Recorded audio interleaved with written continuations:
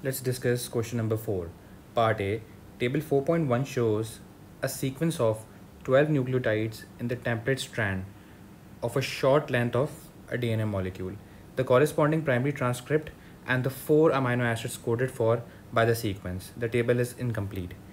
Part 1. Complete table 4.1 to show the sequence of nucleotides in the primary transcript that would result from the transcription of this short length of DNA. So guys, over here a short part of the DNA template strand is given, and over here they have shown the primary transcript. You all know that the DNA template strand is transcribed to produce primary transcript. The process is transcription. So we have to complete the table by putting in the correct sequence of primary transcript, right? So you all know that whenever transcription occurs and we go from the DNA template strand to the primary transcript, what happens is that there is complementary base pairing. So C pairs with G, C on DNA pairs with G on primary transcript. A will pair with U on the primary transcript because primary transcript is RNA and RNA does not contain thymine or T, right? So A will pair with U, C will pair with G. T on the DNA will pair with A on the RNA. A will pair with U, C will pair with G. T will pair with A, C will pair with G, and C will pair with G. Then A will pair with U, A will pair with U, and C will pair with G. So this is the sequence of nucleotide bases in the primary transcript.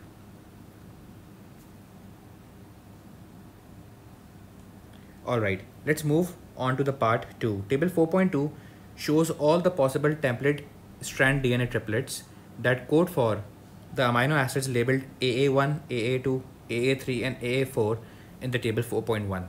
So guys, they have given us the amino acids corresponding to the DNA triplets, right?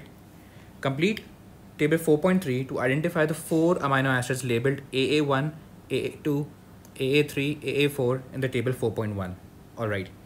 So what is AA1? AA1 is being coded by the DNA triplet that is CAC. So if we look at in the table, CAC is coding for valine, right? So over here we will write val. If we look at AA2, AA2 is coded by TAC. This is the DNA triplet. And TAC is coding for MET or methionine. Alright, AA3 is being coded by TCC. So TCC is coding arginine or ARG. And AA4 is coded by AAC. So AAC is coding for leucine or LEU, right? So these are the amino acids AA1, AA2, AA3 and AA4. Let's move on to the next part. Part 3, sorry. One type of gene mutation is caused by the substitution of a DNA nucleotide. Using the information in table 4.2, state and explain the effect on the final protein structure of a substitution of the nucleotide at position 3. So guys, they're saying that if there's a base substitution or the substitution of a nucleotide at position 3, what will happen to the structure of the final protein? If we look at position 3, so this is what they're talking about.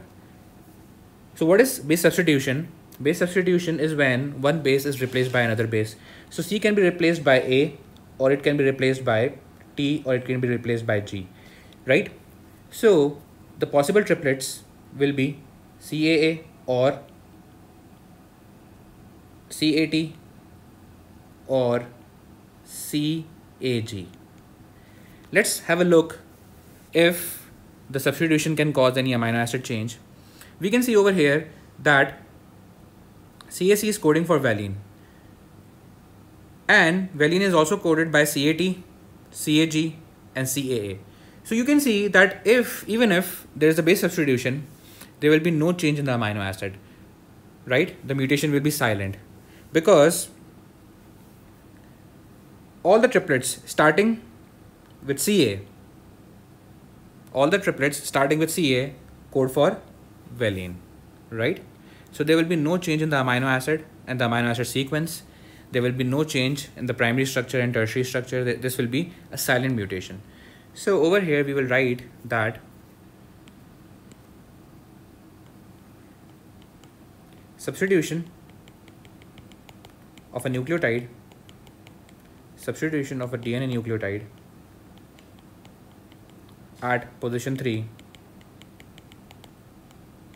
can produce either can produce CAA or CAT or CAG, and all these triplet codes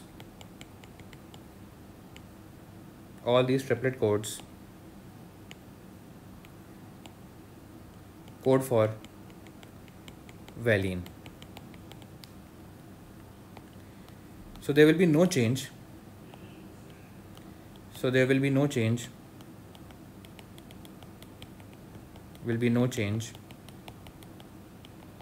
In the sequence of amino acids or protein structure.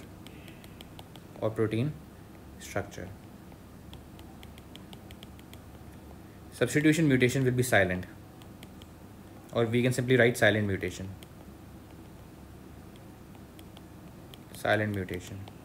We can also mention the word degenerate in the first point, that the triplet codes are degenerate. The triplet codes are degenerate. Degenerate codes mean that these are the codes which are different but they have the same meaning. These are the different codes but they code for the same amino acid. Alright, let's move on to part 4. A second type of gene mutation is caused by the deletion of a DNA nucleotide. So they are talking about deletion mutation now. Using the information in table 4.2, state and explain the effect on the final protein structure of a deletion of the nucleotide at position 3. So right now they have changed the situation. And what is the situation now? Let's have a look.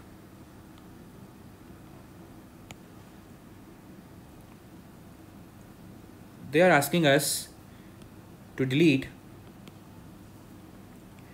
the nucleotide at position 3. So for example, if this nucleotide is deleted, what will be the new sequence? CAT, right? What would be the new sequence of DNA? CAT, then ACT, right? And then CCA, and then AC. So what would happen to the first amino acid? CAC is now changed to the triplet. CAC is now changed to CAT, and CAC was coding for valine, so does the CAT. So there will be no change in the first amino acid. First amino acid will remain valine because CAT codes for valine. However, if we look at the next code, this is ACT, right? And ACT is basically a stop code. How do I know that? Because if what is complementary to ACT? UGA. You should remember that UAA, that is you are away, or UGA, that is you go away, or UAG, you are gone. These are stop codons, right? These are stop codons. So basically the code that is formed over here, the triplet code that is formed over here is ACT, which is complementary to the codon that is UGA. So basically a stop codon or stop code has arisen, or we can say that the stop code has arisen, right? So because of this, what will happen? There will be there will be production of incomplete polypeptide, right?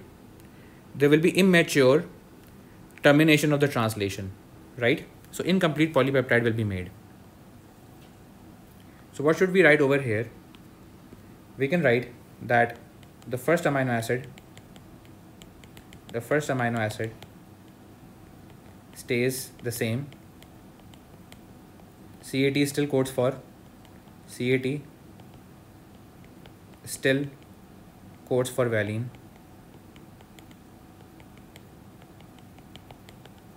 Then we can talk about frame shift. There is frame shift, which means that all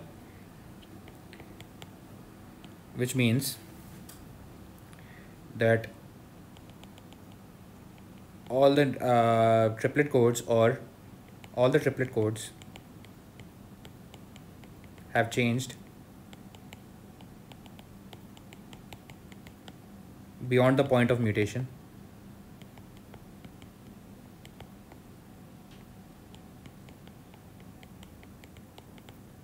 Right, there is frame shift. All the triplet codes have changed beyond the point of mutation. You can also say that the sequence of nucleotide bases has changed beyond the point of mutation.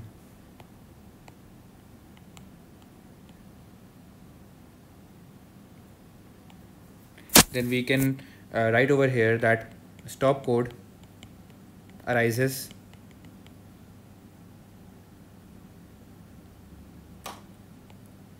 in between, resulting in premature termination of the translation process, resulting in premature termination of translation process,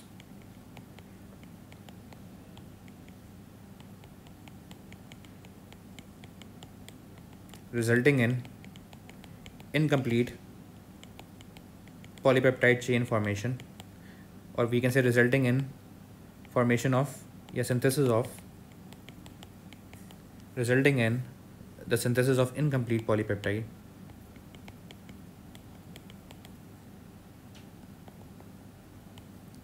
So primary structure changes and tertiary structure changes. So primary structure changes and tertiary structure changes.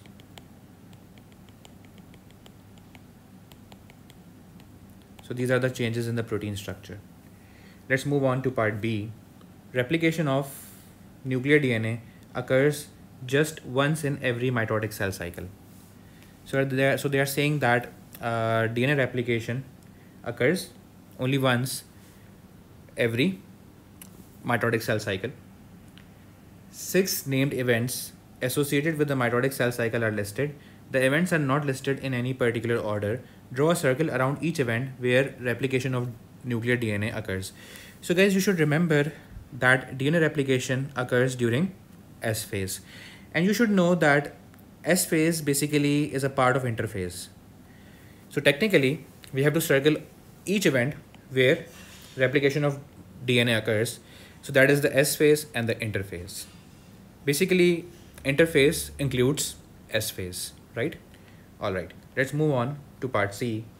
Outline how DNA is replicated inside the nucleus. Over here, we simply have to write the process of DNA replication. The question is of 4 marks, so you just have to write 4 points. It's not necessary that you write the entire process, because there are a lot of points if we talk about the entire process. So you can just write 4 points if you want.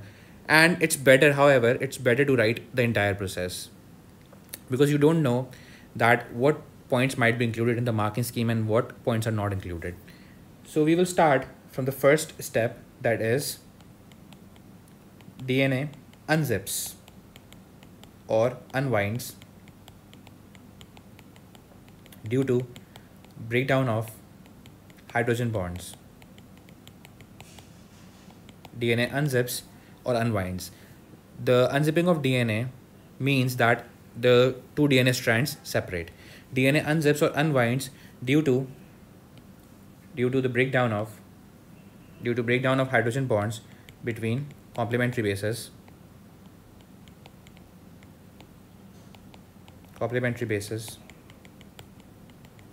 by DNA helicase. So you all know that unzipping of DNA is catalyzed by DNA helicase. What is the next step? Next step is that the basis of we will first write that each separated strand of DNA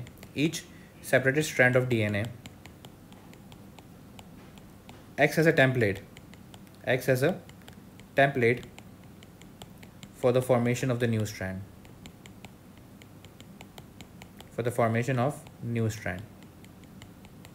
Right? Then we will say that basis of free activated DNA nucleotides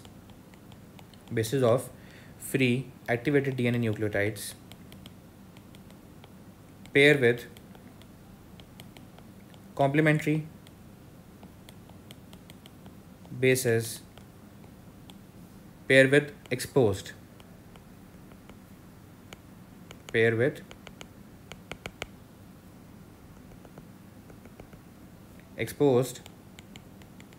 complementary bases on the template strand. Right? What's next? The DNA polymerase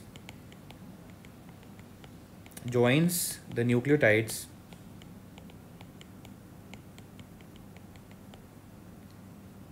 by the formation of phosphodiester bonds.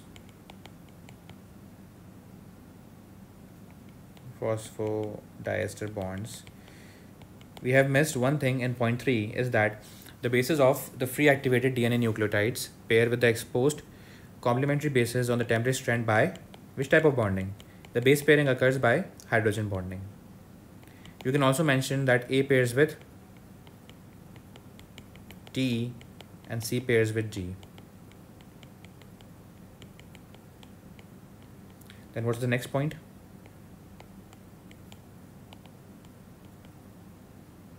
Leading strand is formed continuously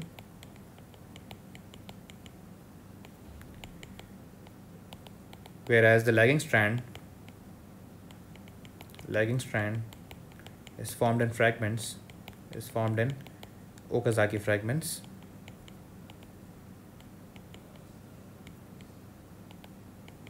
And these fragments are sealed or joined by DNA ligase. DNA ligase joins Okazaki fragments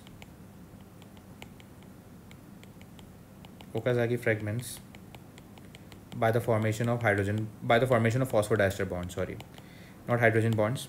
DNA ligase joins Okazaki fragments by the formation of phosphodiester bonds.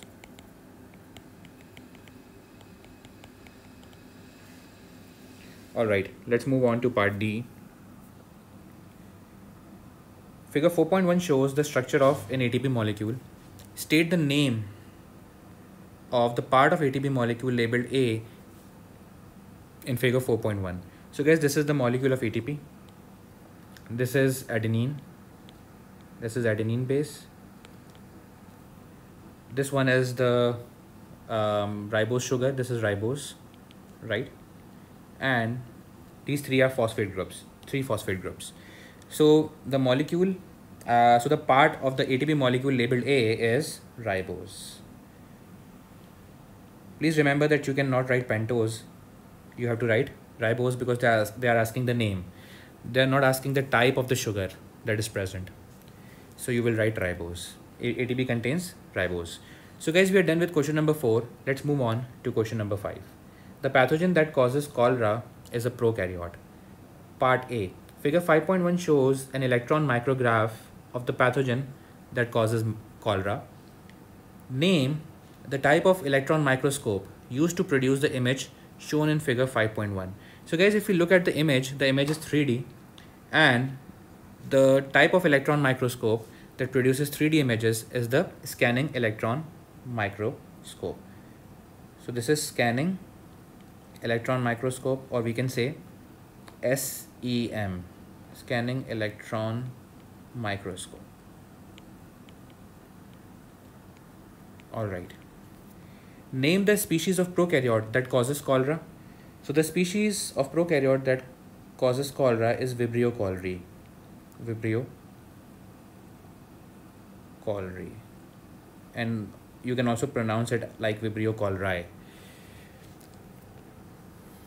All right, part B. The passage contains a description of the main features of prokaryotic cells. There is one factual error in the passage. Identify and correct the factual error in the passage. So let's have a look. Let's read the passage and let's pick out this factual error and then we will correct it. Prokaryotic cells are unicellular and generally between 1 to 5 micrometers in diameter. So guys, this is true. Prokaryotes do not have organelles surrounded by a double membrane. This is true as well. They do have cell surface membrane, 70S ribosomes, and a cellulose cell wall. This is wrong. They do have cell surface membrane, they do have 70S ribosomes, but they do not have a cellulose cell wall. So we have to identify and correct the factual error in the passage. So what is the error? What is the error? Presence of cellulose cell wall. This is the error. What is correction?